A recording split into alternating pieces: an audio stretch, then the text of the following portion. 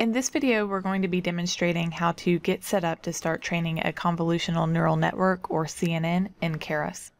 In previous videos, I explained some basic principles for working with Keras, and now over the next few videos, we'll be discussing convolutional neural networks in Keras.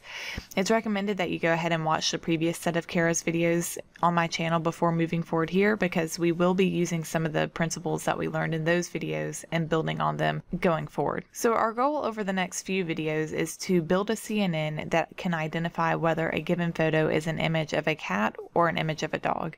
And in this video, we'll only be focusing on how to get set up to do that. So we'll be doing all the pre-work and organization of our photos in this video, and then in the following videos we'll be actually building the architecture of our CNN and begin training with it. So right now I have a bash terminal pulled up here, and this is the machine that I'm going to be training on, and I've already organized my directory structure. So I'm going to show you how your directory structure needs to be organized and how your images need to be placed on disk in order to train a convolutional neural network on images. So right now I'm within a directory called NBS, and within this NBS directory I have a directory titled cats and dogs. So I just CD'd into that. Now within cats and dogs I've got three directories: test, train, and valid. So the train directory is the directory in which all images of cats and dogs are located that the model will be trained on. The valid directory also has images of cats and dogs, but this will be for our validation set, so what our model is validating on over each epoch. And lastly, our test directory is a directory that has images of cats and dogs that we are going to test our model on by predicting whether or not these images are cats and dogs, and they're not going to be images that were included in this train or valid set. So let's change directory into the train directory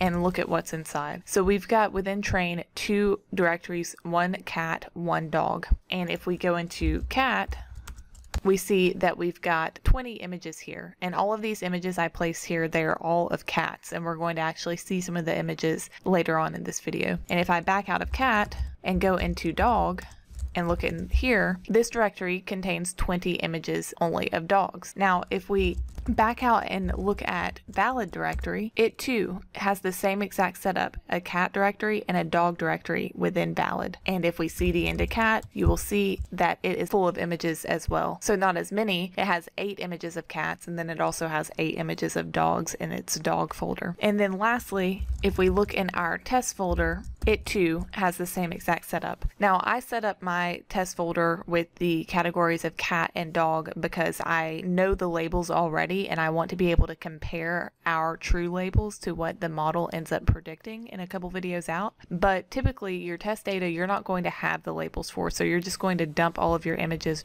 right here into the root test directory, and they're not going to be organized with their respective labels. And I think it would be beneficial to actually see this in a tree structure. So if I run the tree command here from my root cats and dogs directory, we can actually take a look at how the files are organized here visually. So we have a test directory that has cat and dog directories within. The cat directory has images of cats, dog directory has images of dogs.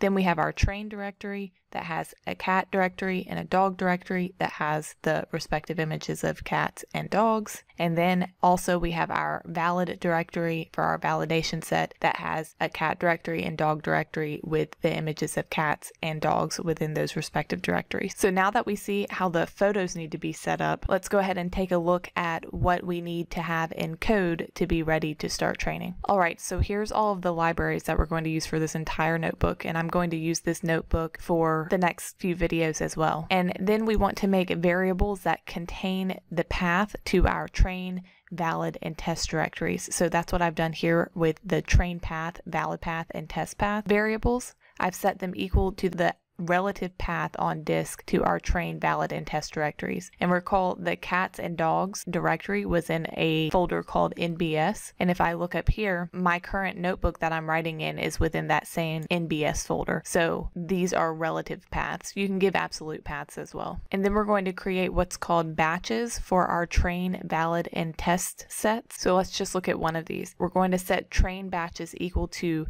image data generator. Now this is a Keras object, and an image data generator generates batches of tensor image data, and this is the format that the actual images need to be in to be read by the Keras model. So we're going to call image data generator flow from directory, and what this is doing is it's taking the path to a directory and generates batches of normalized data. So we're going to pass in our train path, because this is for our train batches variable. We're going to pass in our train path that we defined here, our target size of our images. In my case, I'm doing 224 by 224. It's the height and width of the images. And then the classes, so this is our categories that we're classifying into, dog or cat in this example. And then our batch size, which is the size of the batches of images that we want to be grabbing and iterating over at once. So I'm setting my batch size equal to 10 for my training set.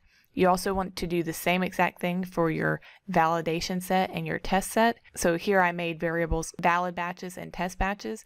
I'm calling the exact same image data generator flow from directory, except for I'm passing my valid path and test path respectively. Same target size, because we're dealing with the same type of images, same classes obviously.